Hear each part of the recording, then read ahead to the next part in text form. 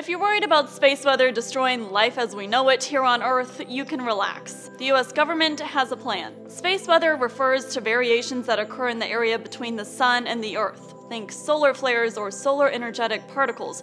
Or to put it more simply, think explosions of high-energy radiation from the sun. A massive electromagnetic pulse from solar flares could destroy power grids and cost billions of dollars.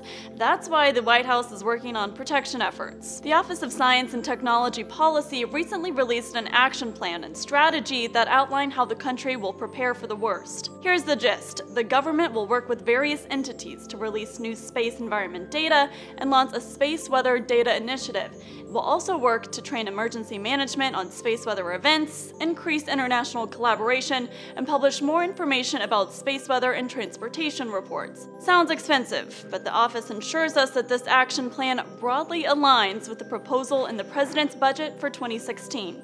For Newsy, I'm Katie Link.